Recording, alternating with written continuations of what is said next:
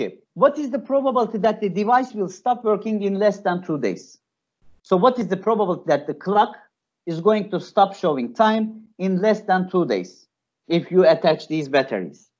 Now we are going to solve this question in this mathematical representation. We will say that x1 is the lifetime of the first battery and x1 is exponentially distributed with rate parameter 1/3. Remember now, the rate parameter is the inverse of the average, right, in exponential distribution.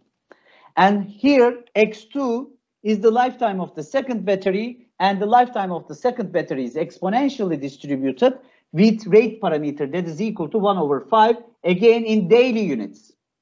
And the question is asking me a probability about the lifetime of the device. So I define the lifetime of device as y, and I know that the device is going to stop when both batteries are exhausted. So therefore, the lifetime of the device is equal to the maximum of x1 and x2. The question is asking me, what is the probability that the lifetime of the device to be less than or equal to 2 days?